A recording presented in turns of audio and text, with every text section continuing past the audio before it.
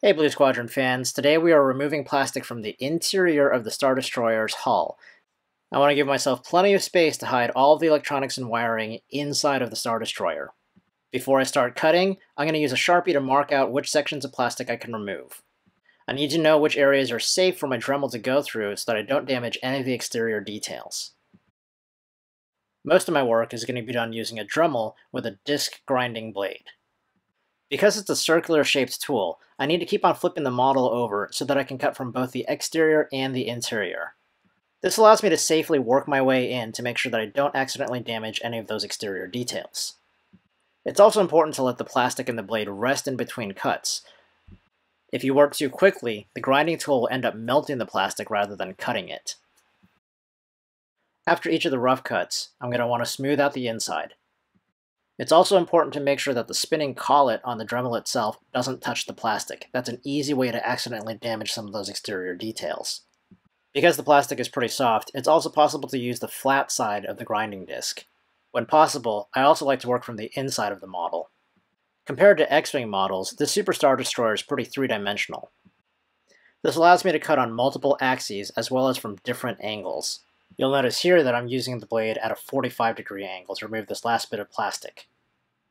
I'm being pretty aggressive with plastic removal for the center section because I want to house all of my electronics there. I don't want to start wiring and find out that I don't have enough space later. Now I'm going to drill through the engine nozzles. It turns out that each of the engine nozzles is a slightly different size, so I'm going to use different drill bits. You may find that the collet that comes with the Dremel doesn't fit every single drill bit. I ended up buying a pack of extra collets that are narrow enough to fit the small drill bits that I use. It's best to start with small holes and then use the edge of the drill bit to enlarge the holes if necessary. Next, I did a dry fitting of those engine housings back onto the hull. This was to see exactly how much clearance I had to work with when drilling channels for the wires.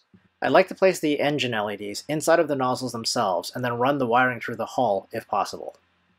The hull side housing for the double engine nozzles might be a little bit too narrow for that. I may have to solder some surface mount LEDs to magnet wires and mount those directly to the hull and let them shine through the nozzles.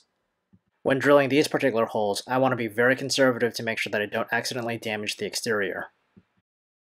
With the magic of video editing, I'm going to fast forward to the next 5 or 6 minutes of doing the same thing 4 times in a row. The large triple engine housings have a lot more clearance to work with. However, I noticed something a little strange. The outermost engine nozzle doesn't actually line up with the hull housings. This means there's no space to actually run wiring directly from the engine nozzle through that area. In fact, I'm going to have to thread the wires through the middle engine nozzle's wiring channel. Next, I'm going to do a dry fitting with the LEDs.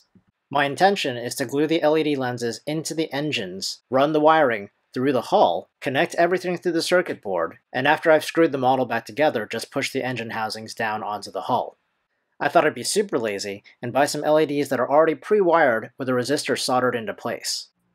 It turns out that I was mistaken about a great many things. The pre-soldered resistor is so thick that it prevents the LED and the engine housing from fitting all together. I tried clearing out some additional space in the engine housing itself, hopefully leaving enough room for the exterior-most LED to have its wires run through the centermost LED's channels. It still didn't work, but luckily I bought these pre-wired LEDs using Amazon Prime, which means I get free returns.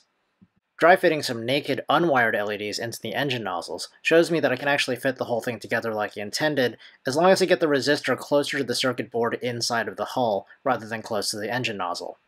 I'm still going to have to run the wires for the LED in the outermost engine nozzle in through the middle engine nozzle, so I went ahead and made that modification to the second engine housing on the other side. I aggressively cleared away as much plastic as possible without damaging the exterior details, and then after much struggling, I managed to get the engines to fit with the LEDs in through the hull.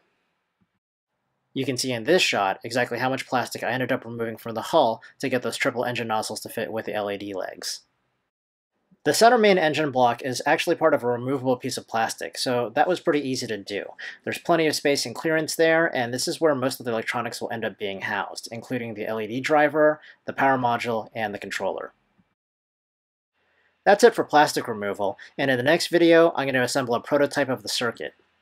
Thanks for watching!